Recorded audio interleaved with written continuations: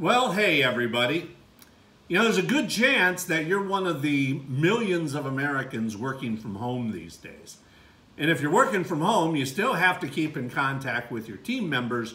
So you're probably doing some kind of video conferencing with Zoom or Teams or something like that. But my question to you is, have you given any thought at all to how other people perceive you through these little video cameras on your computer? It's not the most flattering view you can have. But there are things you can do to make yourself look better. In fact, if you do it right, you can look good. So, first, take a shower. When you get up in the morning, take a shower. Put on some clean clothes. Maybe shave once in a while. All right? Nobody wants to think you got out of bed 2 minutes before the meeting started.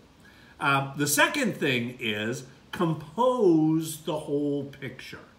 All right? You want people to concentrate on you and not a distracting background. So people don't want to see your expensive fireplace or your Pella windows or your expensive artwork. Just keep it simple. Okay?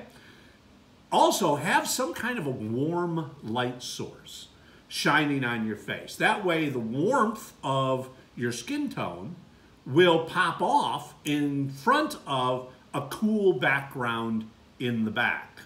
Also, compose the image such that you're not too close and you're not too far, and you want to be able to use your hands, and you want people to see your hands. So if you're making a point, like if you're angry or if you're happy, right, you want people to see your hands. Another thing is, have some books or something in the composition. Now, not a lot of books.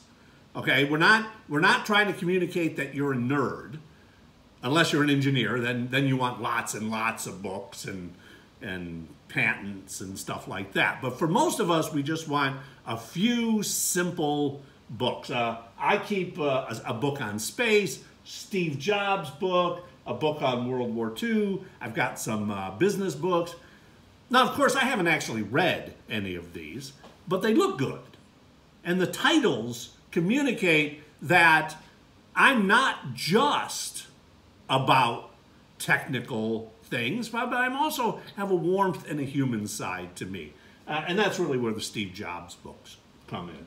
I also frame my books with some coffee cups because I work so many hours that I need coffee to help me stay awake. See how that works? That's what I'm communicating with that. Now, some people will say that it's not a good idea to have family pictures. I disagree. I think 1 or 2 family pictures is very good because, again, it's all about what you're communicating. So having a family picture communicates to the world that you understand work-life balance. And it also shows people that you've probably had sex, which is good for your reputation. Now, all this is good, but you know how these meetings go, right? You get close to 5 o'clock and people are still yapping away. It's like, oh, we've got to finish this up.